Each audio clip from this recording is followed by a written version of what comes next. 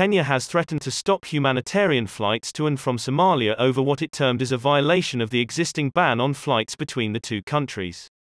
The Kenyan Ministry of Foreign Affairs has informed all diplomatic envoys, United Nations and international agencies in Nairobi that Kenyan and Somali airspace has been closed following the severance of diplomatic ties between the two countries.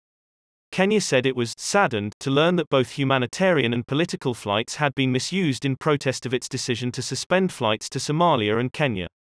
In a letter dated May 27 seen by MTV Somali channel, the Ministry of Foreign Affairs said some diplomatic missions and international organizations were abusing the exemption, noting it would take action should the violation continue.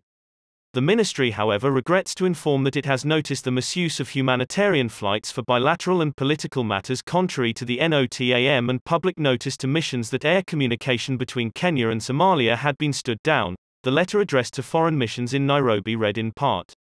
Kenya affirmed that its airspace with Somalia remains closed owing to severance of diplomatic relations between the two countries.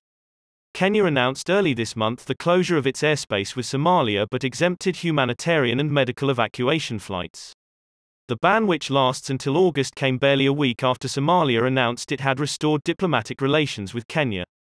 The two countries have been at loggerheads in recent years over the maritime case and accusations by Somalia that Kenya was interfering with its internal affairs.